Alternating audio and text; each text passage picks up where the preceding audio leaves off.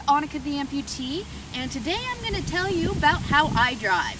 As most of you know, I'm a right below knee amputee, and most drivers drive with their right foot. However, with a prosthetic, I have no flexion, or what is the word? Flexion, or I have a traditional prosthetic ankle. There is no way for me to move my ankle. Therefore, it makes driving very difficult. I have driven with my prosthetic, and I do know people who drive with it. I just am not very comfortable because you have to lift up your entire hip every time you're changing pedals, which also puts a lot of strain on your hip. Now, that being said, I learned very quickly to drive with my left foot, and it was pretty easy to drive with the traditional pedals, the brake on one side and the pedal where it normally is, and learn to drive with my left foot. But my problem is, like I said, I have hip problems, so it's actually putting more strain on the side of my hip. So, thanks to the lovely Semper Fi Fund, they helped train me how to drive a left accelerator pedal car, as well as help install one into my car. So this car, this Frederick, don't shake your head at me. But so this car has been with me since college. I bought it in college. It's actually my snowboarding vehicle. Great car, I love it. And it is a standard Nissan Rogue. However, if you come with me in here, I now have 3 pedals down there. And I will show you very soon how it works. I start my car as normal, and there's a second beep there. If you haven't driven my car, you wouldn't know this is an extra beep. But there is a little button that they installed right here, and it's blinking at me. And basically what it is, it beeped at me again saying, hey, push me. Because what that does is it initiates the left accelerator pedal. And now, the traditional accelerator pedal does not work.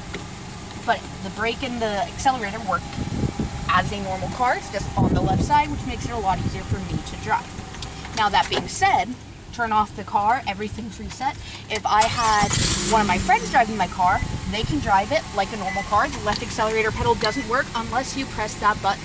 So now, traditionally, right side works.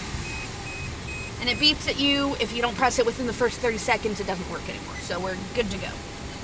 I'm going to show you how simple it is to drive. It doesn't look any different. It does take a real rehab specialist to teach you how to do this, so don't do this on your own.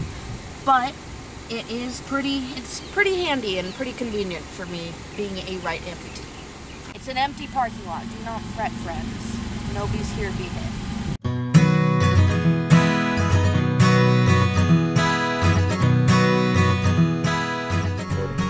Alright, so in drive, it works just the same as a traditional accelerator pedal, except it's on the left side. There's really not much else to it. Like I said, it's a convenience thing for me rather than anything else. Some amputees like to drive the traditional way, just crossing your foot over. Some amputees will drive with their prosthetic legs, but this was something that felt safest for me. When I am driving, nobody knows I'm driving with the left accelerator pedal, whereas, or if that's something that you're worried about. That's pretty much all I have for you. Alright, thanks guys for watching. I hope you learned something. So subscribe to my channel if you want to see more videos like this, and leave a comment below if there's anything else that you'd like me to show you how I do in real life.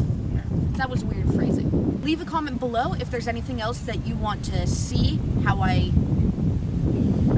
what's the word? Adapt for being a right below knee amputee. Thanks for watching guys, bye.